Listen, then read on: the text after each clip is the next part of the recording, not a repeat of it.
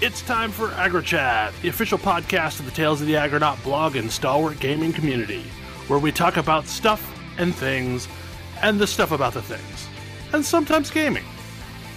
I'm Belgast, and let's start the show.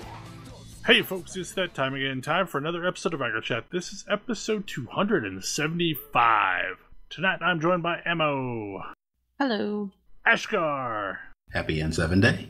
Grace. Hello. Kodra. What the bus? Tam. Happy N7 Day. I mean, it's not really at all, but okay. Look, it's been that since the last podcast anyway. I mean, did anything also, it's not actually... like BioWare remembered, so... Right, like, so did anything actually happen on N7 Day? BioWare said Happy N7 Day, and that was pretty much it. There's some cool fan art. Okay. I mean, sure. It's not like there was a Dragon Age or a Mass Effect, announcement or anything like that to go along with it. I wouldn't expect anything like that, no. And Anthem keeps losing people, so let's pour one out to BioWare. Womp, womp, womp. So, we have a list of stuff to talk about, one of which we've bumped around a bunch because of people not being able to make it in Versa Vista. The D&D campaign. Y'all finished that up, and the little bit that I tuned in for, I quietly sat in channel for a little bit and watched part of it.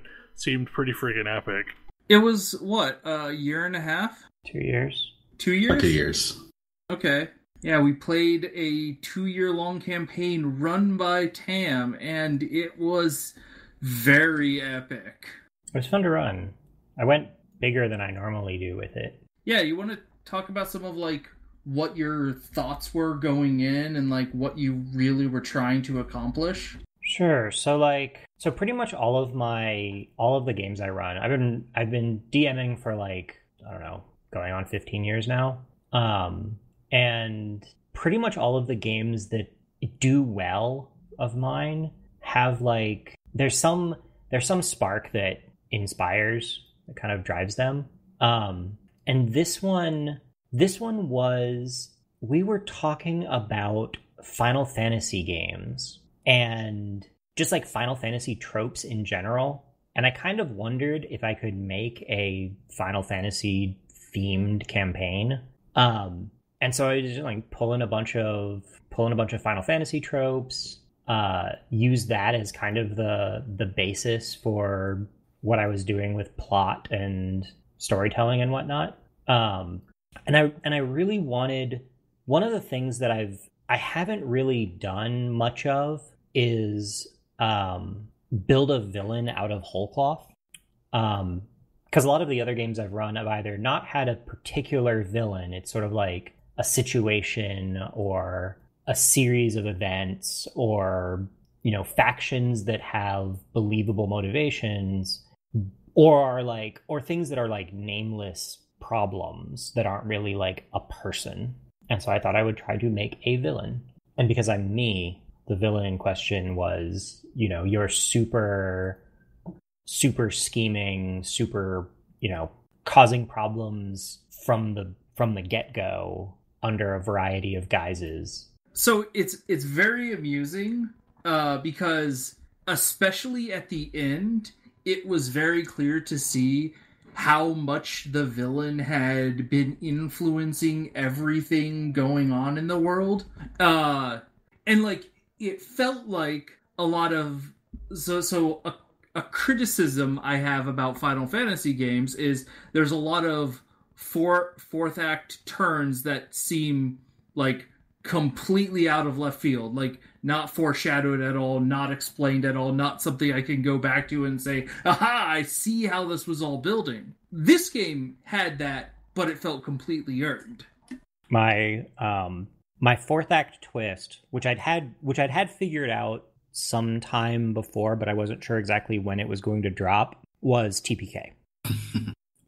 Everyone dies, but it's not over. Because the other thing that I'd been doing was I've been reading a lot of non-Western fiction for a while, and there's some really interesting stuff in the way deities appear in fiction and the idea of people who become gods and so on and so forth. And I was I wonder if I can make a setting, turn a bunch of players loose on it, give them like a crazy amount of power over the course of the campaign to like reshape the entire world, and then see what that campaign world looks like afterwards.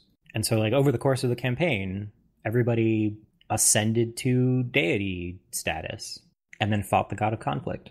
Yeah, and like the character progression was really cool. Like we all started just as a group of adventurers on an airship, which is sort of like, we're in a Final Fantasy game. There's airships, there's all of these standard Final Fantasy tropes, but immediately there's an assassination, and we're going to deal with that. Like, we need to be the messengers to let somebody know that a royal was assassinated, and figure out how we go from there. Like, figure out who needs to be told. And this we handled pretty well, but quickly we got ourselves on this path to bigger things, a lot of cool reveals, like finding out that one of the gods that everyone sort of thinks went silent was actually being held prisoner. We managed to free her, and then from there, the campaign really opened up as we sort of went around doing, like, it felt like a Final Fantasy game in the sense that we had this big map of blinking things, and we were flying our airship all over trying to figure out what was going on. But yeah, like, the God of Conflict reveal was really cool, especially when I realized that he was the guy, or everyone realized he was the guy that was, like, really the antagonist of every single thing that we had run into. And my character wildly changed his theology explicitly so that he could be an antagonist to the God of Conflict, and it was very funny and very fun to play. It was a super neat take that I really enjoyed watching like play out, because I wrote some like mythology pre-game, and it was written, I tried to write it as close to like a like something you'd read in a holy book somewhere, or like in a children's Bible or something, as close as I could get. And so it was like intentionally sort of mythic and vague, and also tremendously inaccurate. But it was fun seeing the inaccuracies get revealed over time, because my intent from the start was to be able to rewrite that with both new characters and changed history depending on what was discovered and what they decided to do with it. So that the written tome basically acts as a unreliable narrator. Yeah. It was incredibly unreliable. But we didn't know that when we started the game. Yeah, I just presented it as this is the history as people know it. And the wheels started to come off when they met an actual god from the stories, and she was like kind of weirded out by the whole people worshiping her thing, and was also not really like how she was portrayed. Yeah, she was pretty okay with rewriting the books. I had a ton of fun with that. I was really glad, Ammo, that you were playing a cleric of her, because it worked so perfectly. Yeah, that was actually pretty cool, and it was, trying to figure out how a cleric would act, like actually meeting her goddess would be, and just how weird things get really fast. Yeah. Well, and also because you're at the point at which you're a cleric, you have certain expectations of your deity, and when your deity is like, full disclosure, my character inspiration for this deity, who I bill as the goddess of magic, beauty, and the sea, and she is all of those things. But the baseline, the baseline that I was using was like, Ariana Grande meets like Sarah Silverman, and that's not a combination that probably makes you think like, oh yeah, dignified goddess. It's more like, wait, she's kind of into going partying and has a pretty irreverent look at a lot of things that make a lot of other people kind of wonder. She was a really, really fun character to play, because it's really fun to balance on the surface, okay, yeah, sure. She's like chill to the point of insouciant. She's pretty irreverent and like has that kind of problem where no one for a very long time has told her she needs to stop doing things. And so she'll just do whatever she thinks is funny. Yeah. And like who's going to tell her no? Like nobody, even though they should, nobody. Like party included for quite a while would just like go along with whatever terrible ill-advised thing she was planning on doing or thinking about doing or had a vague whim for doing, because it's like we don't want to talk back to like actual literal goddess. Yeah, I think one of the parts that I liked the most, especially early on, was like the first time we took her to one of her temples. Oh yeah. And she was like, this is actually creepy, which I feel like it would be. Oh, definitely. You wake up not knowing what people have done in your absence, and you find that somebody has made like buildings and statues of you and has your picture in a million books and like literal shrines, and like that seems like it would be creepy. And at the same time, she has like, she's also really, really smart and is operating on some just like really obscure levels, because she's super bright and has a bunch of like world spanning projects going on. And whether or not they're all good ideas is a different story. I mean, some of them are explicitly bad ideas, but who is going to tell her not to? Exactly. And I mean, eventually us, but that took us a long time. It did. Well, and that was the thing. That was the progression that I thought was really, really cool, was watching everybody in the party slowly get around to like, wait a second, hold on. You know, go from like awed, terrified followers to like peers or better. And I distinctly remember like one of the moments that really stuck out to me was bad stuff happens to the party. They're all killed and come back. She doesn't know that's what happened and gets really worried about it. And it didn't occur to anybody in the party until later that she would. Like, oh, she's in hiding because she thought we fought and lost and had no way of knowing otherwise. I mean, it wasn't entirely inaccurate. It's true. I mean, we did fight and we did get TPK'd. We just managed to, take the guy with us. Blow up the entire building. Yeah, this was a very all of the consequences were very big and epic in this game, which was cool. It was fun to do, because it was like I went into it with this like, I don't actually care about preserving like the sanctity of the setting. Like the whole point of the whole thing is that players come in and make a huge mess of it, and we see what comes out the other side. So like big stuff happens, like big sweeping changes happen, and it's kind of cool to see. It's probably a setting that I'll reuse. I'm looking forward to it. I especially cared a ton about how my character would be perceived in the future. Yeah, that was also really interesting, because you saw how like various things were viewed and how inaccurate they were, and spent a lot of time making sure that you were recorded accurately. Yep. Other players did not. Nope. And that'll be interesting. Oops. But it's really fun. It's really fun putting together a big, I hesitate to say sandbox because it's not quite that, but just a big toy box to mess around with and see what happens. And like, I don't need to be, I'm not super attached to the story. There's a few parts that I think I would do differently.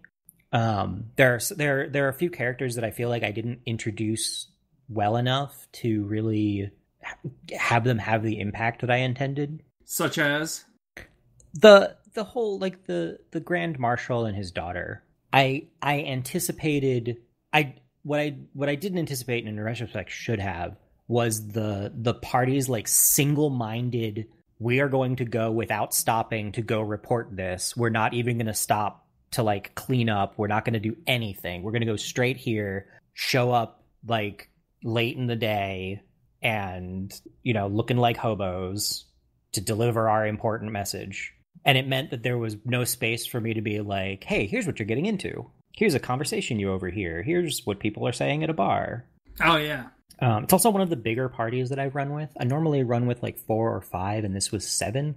There's a bit of an adjustment when you've got a party that big.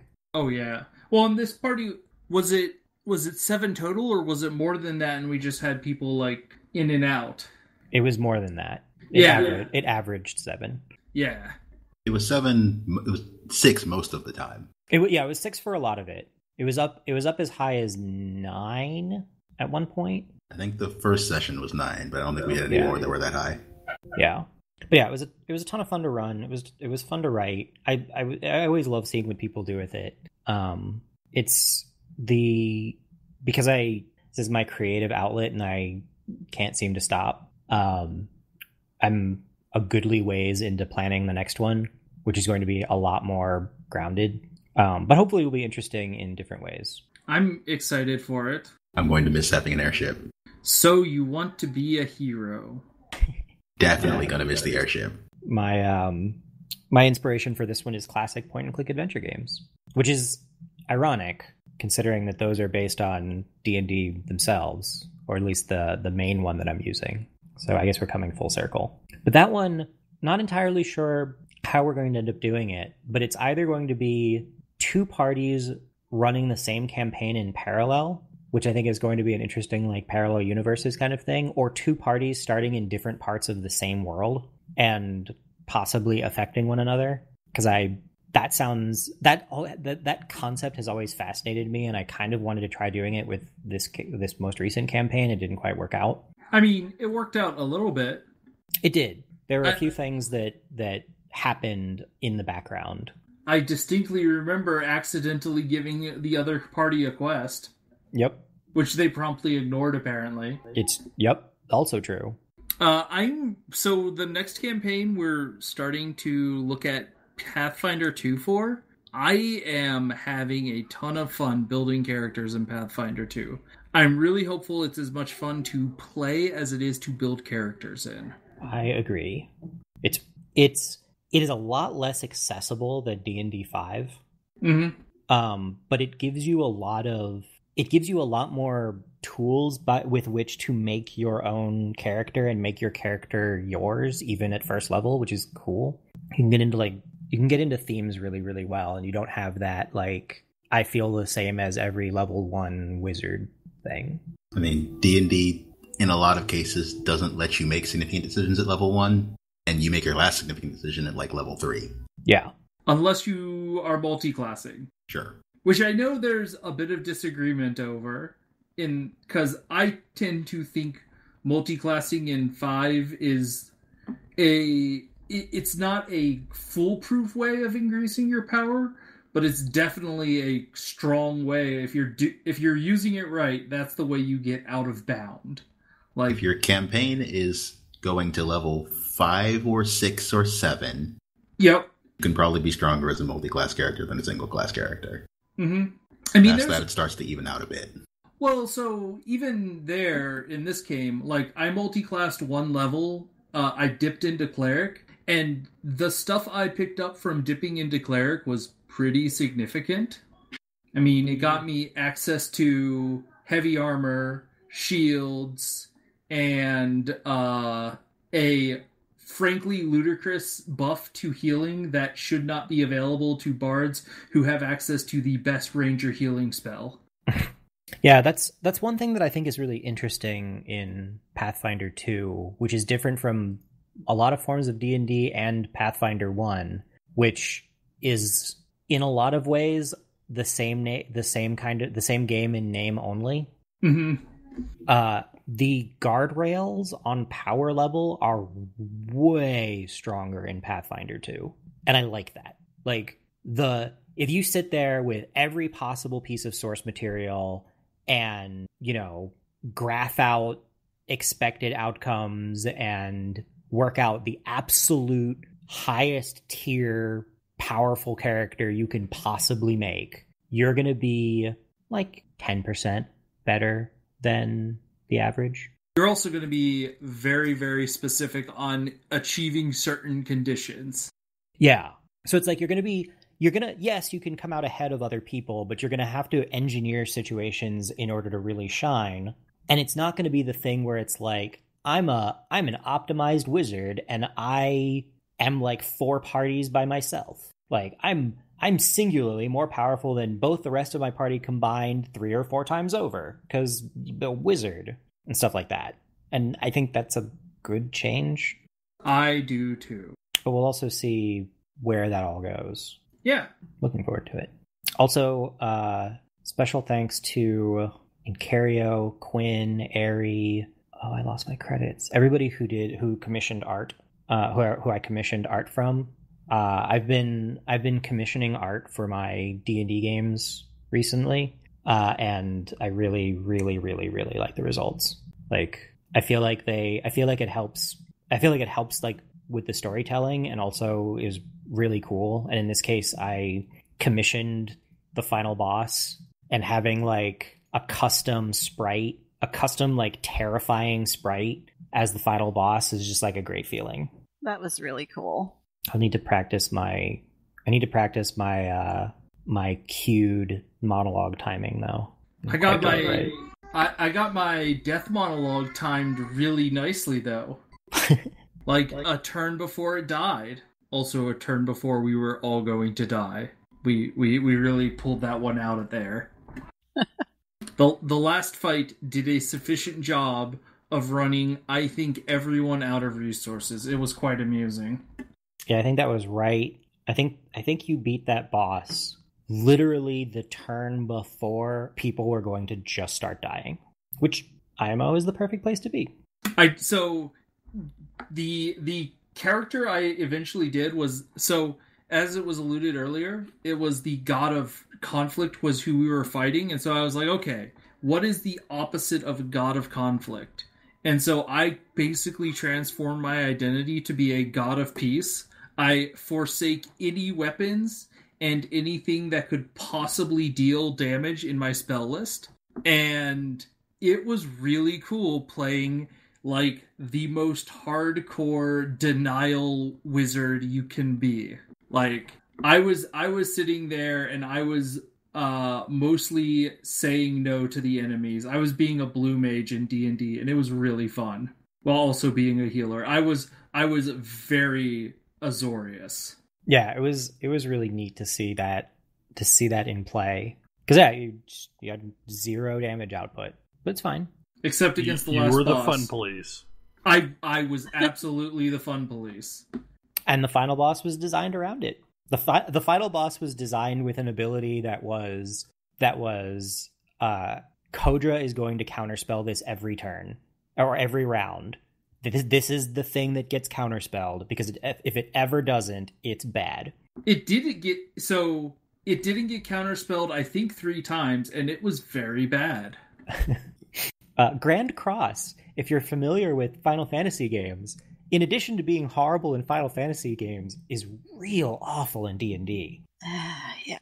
It is my one regret that it isn't a game played around the table is that I didn't get a chance to enjoy the expressions on my players' faces when I ask for a strength, dexterity, constitution, intelligence, wisdom, and charisma save. I think that's about when I tuned in. Because, oh, shit. Yeah, it's not good. People turning into frogs, people turning into stone, people turning into stone frogs. And you are a stone and are a frog.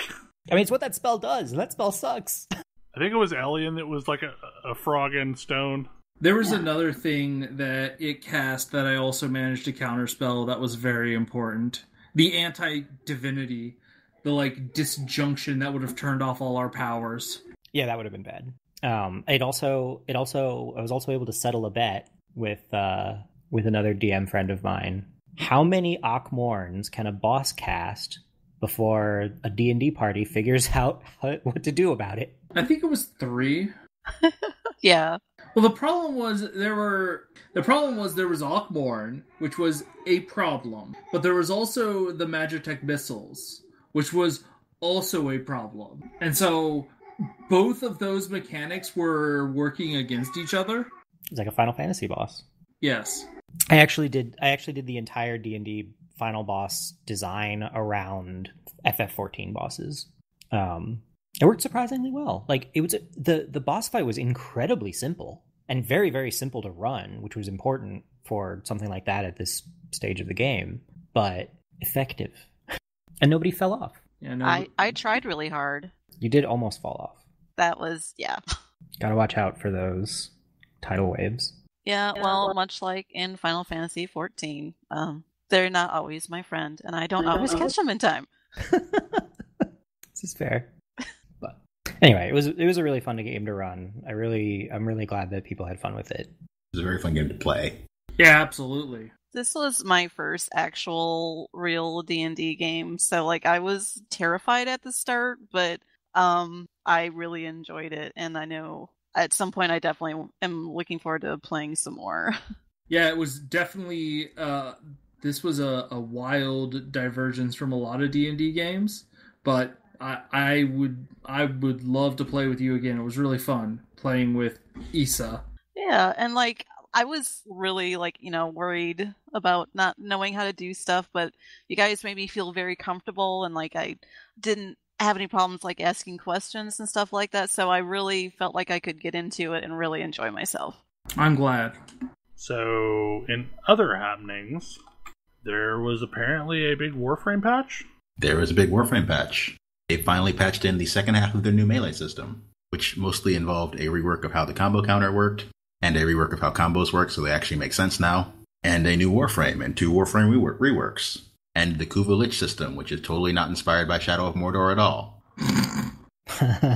Is which part of it you like build up a boss part or the something else? It's that part. Okay. They're like, hey, that Nemesis system thing looks kind of cool, and I don't think any other games have really borrowed it, so yoink. Yeah, it was the best part of that game. I mean, it was very interesting, and the rest of Shadows of Mordor were not really.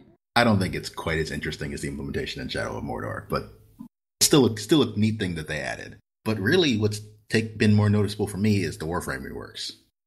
Poor Ember finally got some love. That's good. So what does Ember do now? Ember lights people on fire, and they die.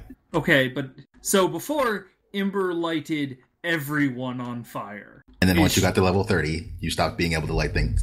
Things stopped dying when you lit them on fire. Yeah.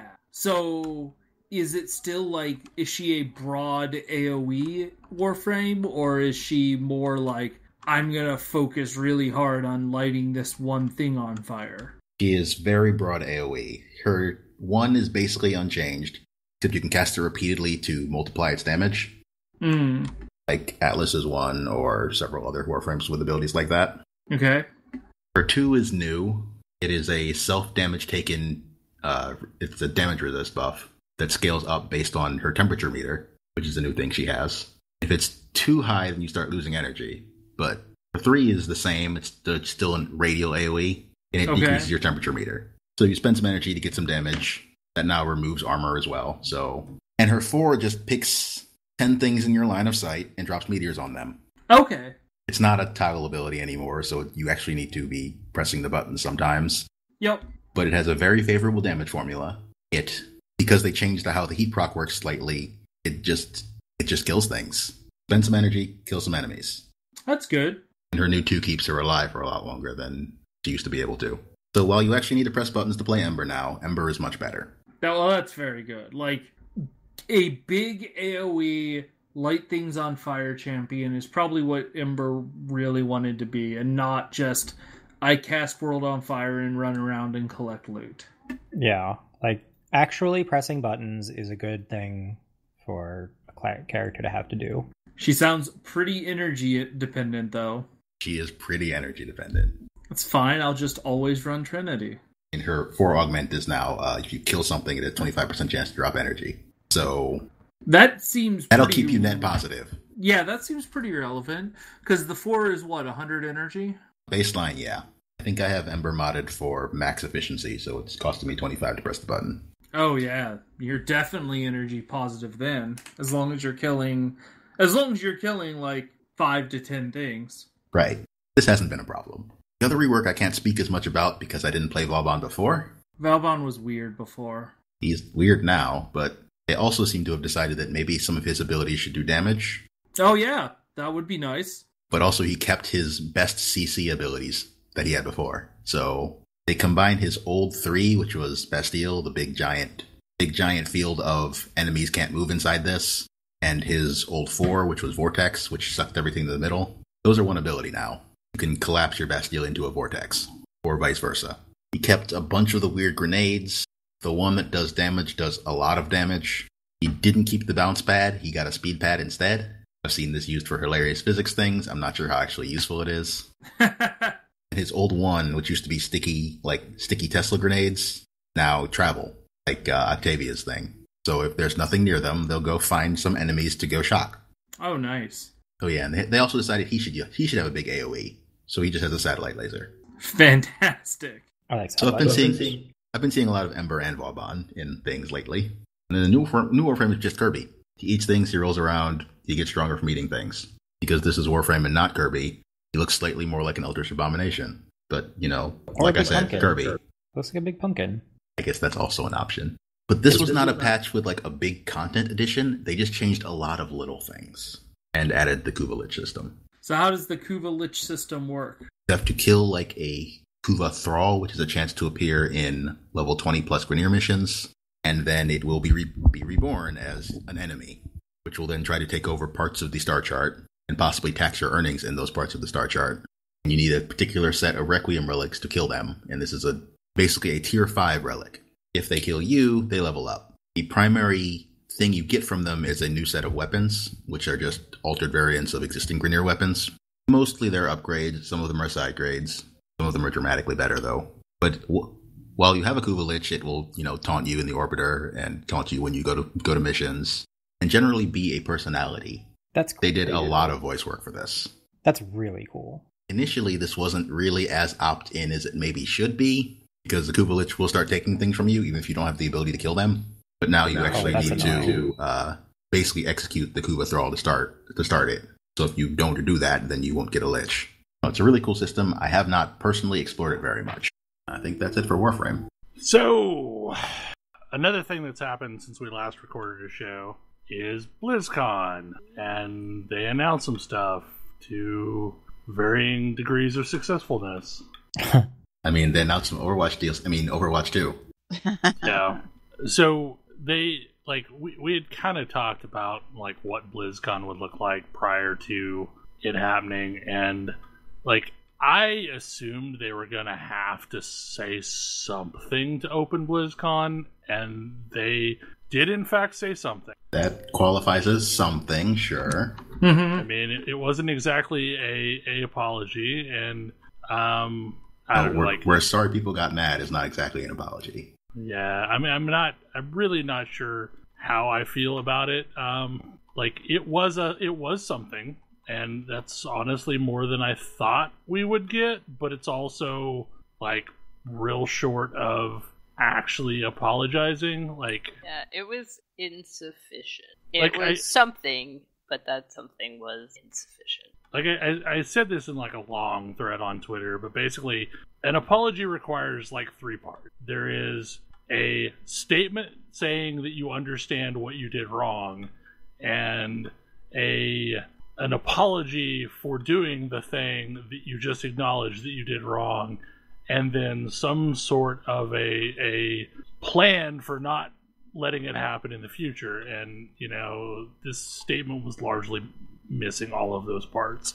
So the other problem is there is no story provided that makes any sort of sense. They are still very clearly lying. Because their stated thing is, this has nothing to do with the fact that we're doing business with China.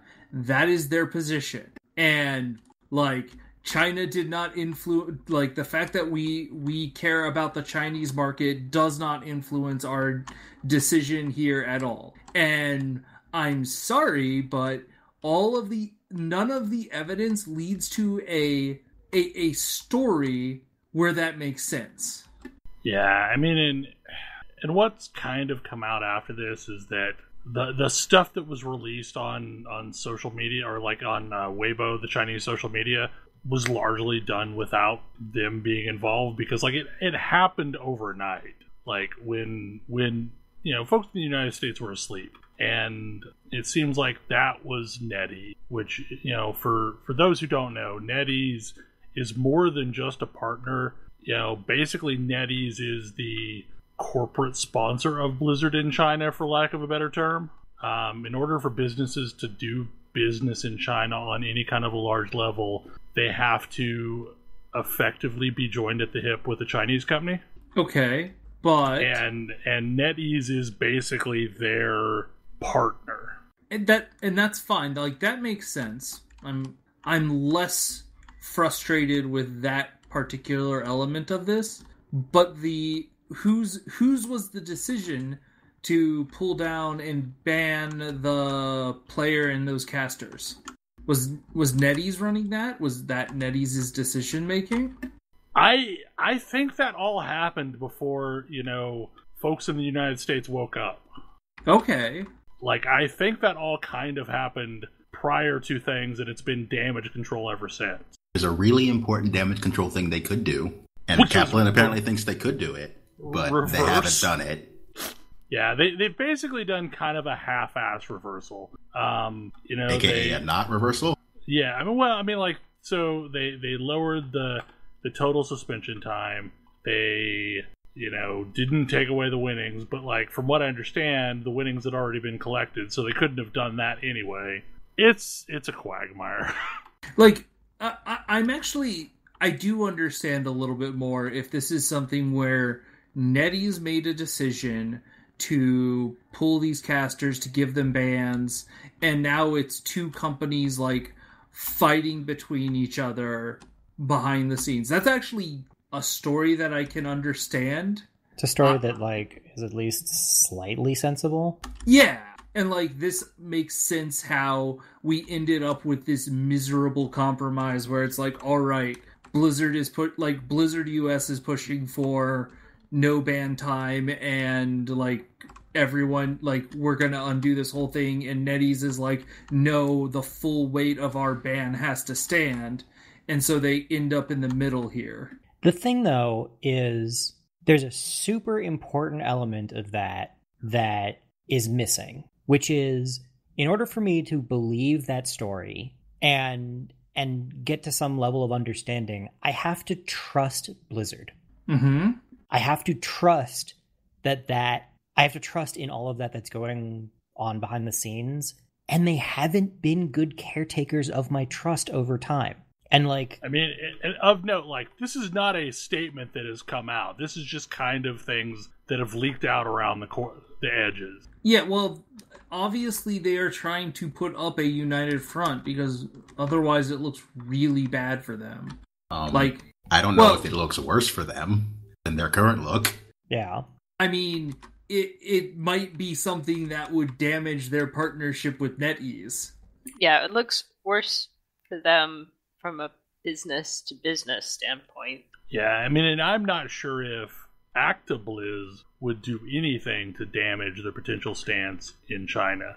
And that's the big problem here, is it's, I don't know, like, I mean, the whole situation feels frustrating, but at least on one level, I understand how it ended up like this. So, because like when you stop doing business in China, like, you're just stonewalled from doing business in China. So I kind of want to work through my feelings, because like, full disclosure, this is stuff that I'm sort of thinking through on the fly, but I think for me, there's a difference between Blizzard is like their first position is to immediately kowtow to like Chinese government concerns, versus they are caught in this relationship in which their partner company is a Chinese company that is like, their default position is to immediately kowtow to the Chinese government's concerns. Like, I can at least understand that. Like, rather than us looking at Blizzard USA and them just being completely subservient to China, like at least now that would make sense from a perspective of we are trying to deal with the best of a really bad situation on our hands.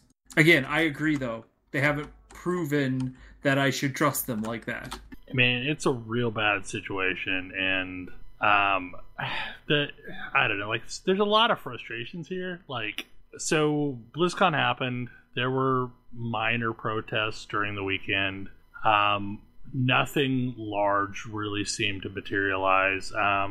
Based on what I heard from folks that attended, there were 35 people out in the parking lot of the convention center protesting. And then there was various folks on the show floor. That was a whole weird situation, is like whoever was doing the cameras was doing their own subversion there. Because like the camera focused in on a lot of protest t-shirts during the length of the show. Like there was a couple times where it focused in on free Hong Kong t-shirts. There was one time where like it focused for an extremely long time on a t-shirt that read Fire Bobby Kotick. So like I feel like Blizzard itself is probably boiling under the cover with, employees fighting back against management, but I mean, I think I mentioned this. Kaplan has already said that like he does not support this company's position on this. That's not great, I guess, considering he's in charge of their probably most valuable current brand, which is Overwatch. I mean, I have to wonder how long J. Allen Brack will be president of Blizzard. Just full stop. If he leaves, it won't be because of this. I mean, I haven't seen anything where Brian Kibler is going to be back. Have any of you? No, I haven't. I mean, kind of the interesting thing is like it was a fairly large year for things announced at BlizzCon. All of them seem to be extremely far off. Yeah. So like, I mean, I don't know. Like I've reached a point where basically I'm putting down my pitchfork for the time being. So I've been dabbling again with Blizzard products. I mean, Grace and I ran around and did the 15th year anniversary event the other night. And it was entertaining. It was some nonsense, but it wasn't quite misery. I mean, it wasn't 40-player Molten Core at level 100. No, it was definitely not that. I found it entertaining. It was maybe slightly more punishing than it needed to be, but it was fine. It was a reasonable thing for the anniversary. Yeah, so basically it was like 3 quests that you did that involved doing a bunch of raid fights from a specific expansion, so like Burning Crusade or Cataclysm or Wrath of the Lich King. And the problem with that was it was kind of the version of, Ultimate Coil, where like you had to basically do all 3 in sequence, and if you screwed up on the last one, you had to go back and start at the first one and do them all 3 in sequence. So when everybody died to Defile on the Lich King, as foretold. Yeah, it was kind of hilarious because like literally Grace said seconds before that everyone was going to die to the first Defile, and then it flooded the platform and we all died. But like, I guess for me, like the big thing for BlizzCon was obviously Diablo IV, and I'm not sure what I think about it. I'm definitely reserving judgment. Like, there's something I can get my hands on. It definitely seems like they're chasing the Path of the Exile characters or players. I don't know why they're playing Path of Exile. Right. Like they already have a game they like, and from what I've gleaned from that community, they're pretty devoted to Path of Exile. But like a lot of what they talked about felt like, oh, you're basically channeling Path of Exile. And I guess for me, so long as I keep the combat Diablo 3-ish, which is kind of what it looked like, I'm okay with added complexity. I don't mind if there's added complexity. I'm a little nervous about whether this will be a situation where you will have a complicated talent tree that you are locked into and cannot change. Yeah, that is my concern, because that's basically where you ended up in Diablo 2, is, if you did not spec a character a specific way, then you kind of might as well have just started over and spec a brand new character. So what do we know about Diablo 2? Or Or Diablo 4? It's dark. It's got open world zones. You know how It's got Diablo, Lilith, and she's amazing. you know how Diablo 3 had too much color? Oh, Apparently too they're much going bright the color. other way. Yeah. I didn't, but okay. Apparently that was a thing. Lilith is amazing, so we'll just go there, like Grace said. Lilith is my queen. She's pretty great. And the statue that they had of her was quite gorgeous. It seems like it's gonna be like a shared public space area as you're out in the world. And there'll be public event type things that happen. So it's going to have PvP. Yeah. Yeah, whatever. Yeah, supposedly there will be like PvP specific areas. As long as it doesn't try to make me do them, I can just continue ignoring that and going about my way. So the thing that I saw that made me cautiously optimistic was some statements to the effect of, there will be these world events, there will be dungeons, there will be randomized and non-randomized maps. If you want to tackle these challenges with friends, you can do that. And they've made it kind of clear how that works and how the questing will work with friends. And if you want to do these things solo, you can also do that. So that, to me, sounded like them saying, we're not going to force you to group up to do content, that makes me happy. We will see if they follow through with that, but right now, cautious optimism. I wonder if they will allow PC users to use a controller. I really hope that's the case. There is talk about crossplay between console and PC versions. They said that was a goal of being able to crossplay all of them together. Now, of note, they've not mentioned the Switch at all in this. They've only mentioned that it will release on PC and Xbox and PS4 at the same time. Or specifically, they say Xbox and PlayStation. I don't think they clarified if that's Xbox One or if that's Xbox Scarlet or if that's PS4 or it's PS5. But that they want all the releases to happen at the same time, and their goal is to have crossplay. And I think that is a good goal to have. I would like more crossplay, thank you. I'm less concerned about that and more concerned that the PC client will not support controller. I mean, the console version and the PC versions are currently different games. So if they have crossplay, then they would have to not be different games. And I guess hopefully they would that's allow fair. controllers on them. Yeah.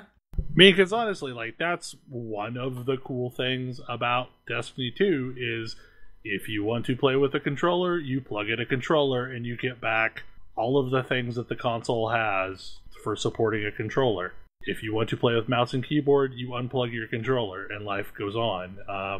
And that all seems to work. I know a lot of people that play Destiny 2 on the PC with a controller and are doing fine against other, mouse and keyboard players. So I think I really think the whole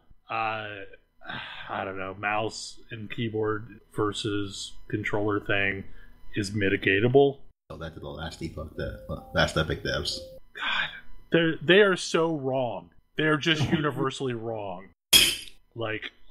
Yeah, I'm not going to get into that discussion, but there are key reasons why I am not caring about Last Epoch, because they have wrong ideas about action RPGs. Yeah, I mean, I'm cautiously optimistic about Diablo 4. I'm also interested in Diablo Immortal, and they made no mention of Diablo Immortal, but Shadow dropped a new trailer on the first day. Gee, I wonder why. Yeah, I mean, that also makes me slightly sad. As much as I was intensely disappointed by that announcement when it happened, I would still, I want to play this game, and yeah, now it's sort of getting brushed under the carpet. I mean, I have a feeling it will kind of just quietly launch at some point.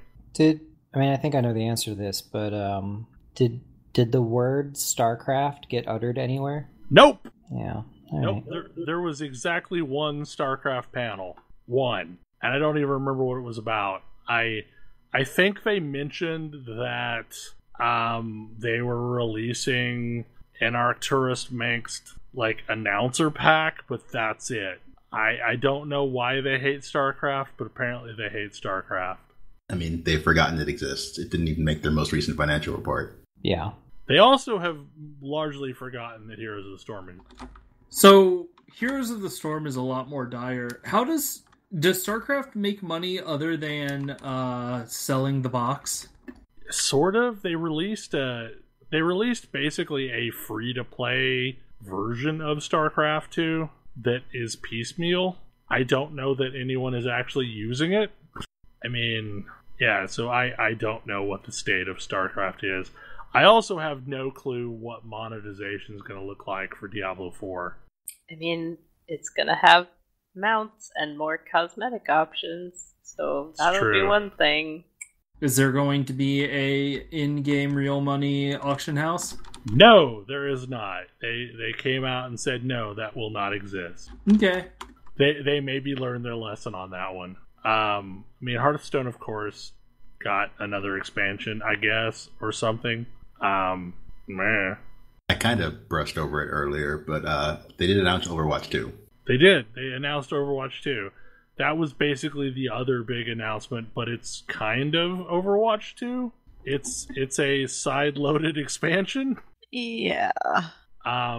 So it's going to be a PvE expansion plus a new game mode, but Overwatch 1 is also going to be able to play that game mode, I think, is what they said. Overwatch 1 will get all the heroes and all the maps, but Overwatch 2 is purely the PvE stuff, apparently. Which are story missions, and the story missions will have a fixed number of champions that you can play. Yeah, something like that. It's like Junkenstein's Revenge all year round. And that personally doesn't give me a lot of hope. Junkenstein's Revenge was fun, but I'm not sure if it could carry an entire game. I hope it's more like a Destiny Strike. I think they did say it's supposed to be for 8 characters, but they didn't really have a lot to say about it yet. Yeah, I mean, there's some kind of leveling system, there's some kind of talent system that gives you a growth path for your character that only works in PvE mode. I feel like I have concerns. I don't know really what this is going to be like. But I do think it's kind of cool that if you just want to play PvP maps in Overwatch, you're going to continue to be supported, and it will link up with Overwatch 2, and when you're playing Overwatch 2, you'll keep all of the cosmetics that you got through Overwatch 1. So it's real arcane in their descriptions of what this is going to be. The people that I talked to that played it on the floor seemed to like it. I mean, they thought it was fun. So, because I guess they just had a story map playing on the floor. It was a 4-player story map. I mean, sounds like the kind of setting you could make an MMO in. Yeah. Gosh. Oh. So are they just going through all of the Titan stuff that got built and being all right, let's see if we can make a game out of this? Maybe. I don't know. What else can we salvage from Titan? Yeah, I don't know. It will be interesting. And so I was gonna say it's a very good thing that Grace has a new queen in Lilith. Yeah. Because I'm pretty sure your previous queen is She got Metzened. He doesn't even work there anymore. I mean, that's why she gets to be the new Thrall. Well, is she Thrall? Because Thrall never became the villain. Is she the villain?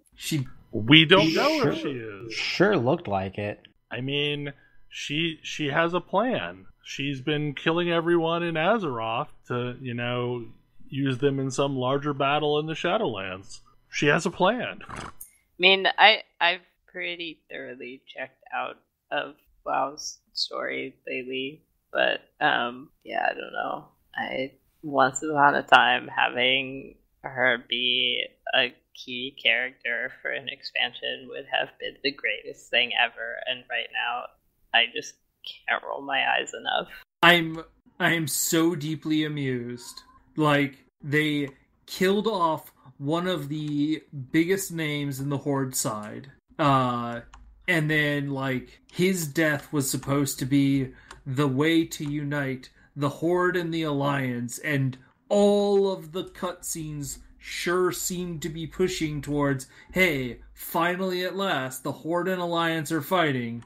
And then in some discussions, I think like in a press release, somebody's like, oh yeah, I know you all would really like to be friends with the Horde and Alliance, but nope, that's not going to happen. It's like, okay, that doesn't make sense. Your story makes no sense. Yeah, I mean, because they're kind of raid bossing, what's the Priestess of Elune? Tyrande, yeah. Why and how? So she basically prayed to Elune, to the vengeful side of Elune, and became like Elune's side. You can stop now, I guess. I don't really. Yeah. Yeah, like so she's like, you know, this avatar of Elune's wrath. I think calling it a story is pretty generous at this point. So yeah, I mean, basically they broke Icecrown.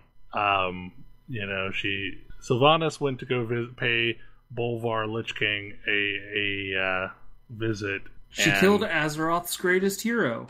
And we think for a few minutes in the cutscene that she's going to put on the crown, but no, she's going to tear apart the crown, which cracks a hole between the worlds, and Shadowlands is apparently upside down above Icecrown.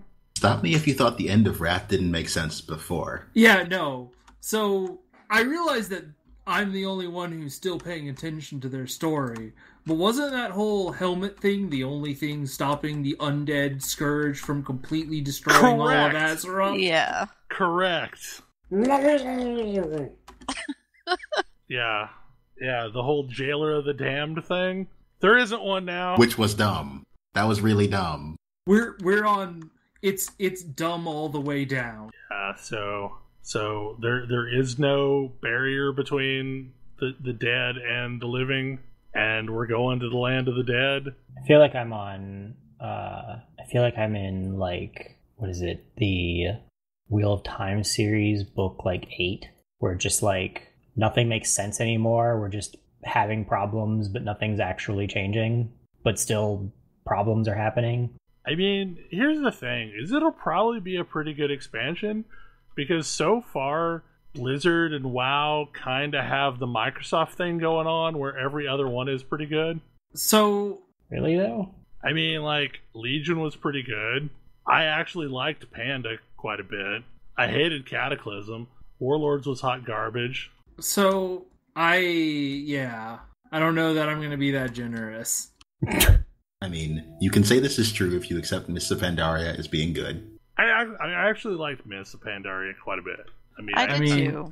It had good but world Mists building. of Pandaria is... Actually, I'm not going to say where it went off the rails, but where it continued going off the rails. Yeah, Cataclysm is where it went off the rails, but Mists of Pandaria for me is...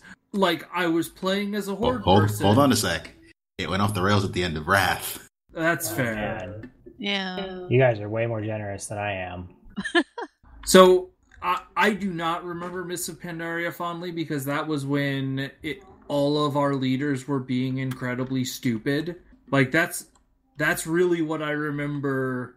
Like, I could no longer take any of the NPCs in WoW seriously throughout all of Mists of Pandaria. And I could... This is also, like... I realize that this is maybe a corner case, but, like, I do a lot of, like, sort of internal role-playing, and I have to be able to answer the question of, why is my character working for these people? And Yeah. I was having a hard time answering that question in Wrath. Mostly I was like, okay, I'm working for Saurfang, and sort of like me and Sarafang are here sort of thumbing our nose at Garrosh, but then like there was no pretense of that in Mists. You were the bad guys doing the bad things because you were bad people. Yeah, I have no idea what it's going to be like.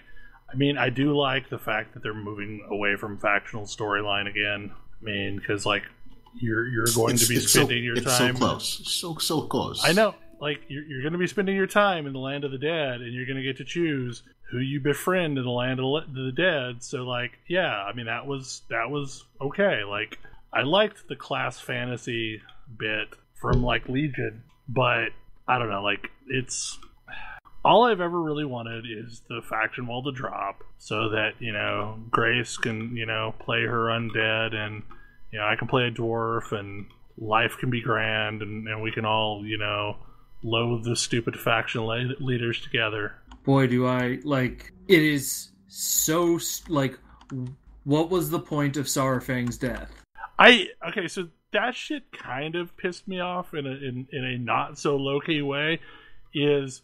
What the hell is the deal? Like, why can we res some people but not other people? Like, this is a world where resurrection magic is commonplace. Like, we use it all the friggin' time. Why the selective resing? I mean, I don't know. What? I can actually be okay with the Banshee Queen is able to unresurrectably kill someone. Like, sure, whatever. But for okay, but see, like, I can't even do that because, like, there's a whole cinematic where she literally eats the souls of an entire Alliance army, and Anduin just law res and brings everyone back. So, like, yeah. I can't even say that. Oh, well, I don't know. They're bad at writing. Exactly, they're bad at writing. True facts. I tried. Like, that's the thing is like, okay, sure, prior to that part of Battle for Azeroth, I could have been, Banshee Queen has special magic that, like, you can't mess with. No, that it's already played out, and Anduin can fix it. Yet he chose not to fix it in this case. I still think, for me, it's less like the mechanics and more the point of Sarafang's death. The reason why Sarafang died was, like, to bring the Alliance and Horde together, to be this big moment where they could, like, unite and, like, the Alliance could see the Horde has been internally feuding. The leader, like, this vile leader of the Horde, Sylvanas, has just killed one of their great generals and has, like, abdicated. This was the moment for them to, like, see that, understand that, okay, time to put our differences aside and work together. Like, his death was the catalyst to bring the Horde and Alliance together. So if you're immediately like, alright, now we're gonna all fight again, what was the point? Drama. For a cool cutscene that you will then forget until it's time for the next cool cutscene. Well, and like, I don't know, if this were me, I would have a sequence of events happen that caused the Alliance to basically abandon, their leaders, so that you end up with a group that is, Horde. Reasonable Alliance leader. Well, most of them. Like get rid of the people who are bloodthirsty and want war, and then everyone else can move on with their lives, and we can go fight bigger evils. But then it wouldn't be World of Warcraft. But there are plenty of things to war against. That's true. Like we're totally going to have to war against more cosmic horrors, and I'm okay with that. It's not even like you would have to get rid of PvP, because, like, correct me if I'm wrong, most PvP is in arenas now, right? Like, and all it takes is the same kind of hand-waving that happens in Destiny. That, like, PvP is to, harden the warriors, by practicing against each other. It doesn't even need to be that. It's just an arena. Like, you fight for sport. Like, there's battlegrounds still, and I don't understand why they can't just stick Chromie out in front and hand wave and say, time thing. Go back in time to when the Horde and Alliance fought each other. Yeah. Blah. Yep. I mean, that's what they did for the anniversary event. That's what they do in the Blasted Lands. They do it all over the place now. You could wander through multiple zones in like retail. WoW. Go find a bronze dragon and ask them to change which era of time it represents. I mean, this is totally going to work, except they have plans to make Chromie a raid boss in like 2 patches.